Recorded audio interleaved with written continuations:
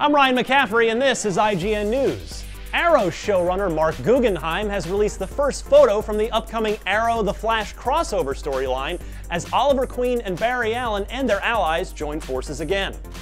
The image features both Green Arrow and the Flash, the latter of whom is wearing a strange pair of gloves. Additionally, besides Black Canary, Speedy, and Diggle, this sneak peek shows both Hawkgirl and Hawkman in costume before the two characters become part of the upcoming Legends of Tomorrow spin-off. While we've met Hawkgirl in her civilian identity on The Flash, Hawkman has yet to be introduced.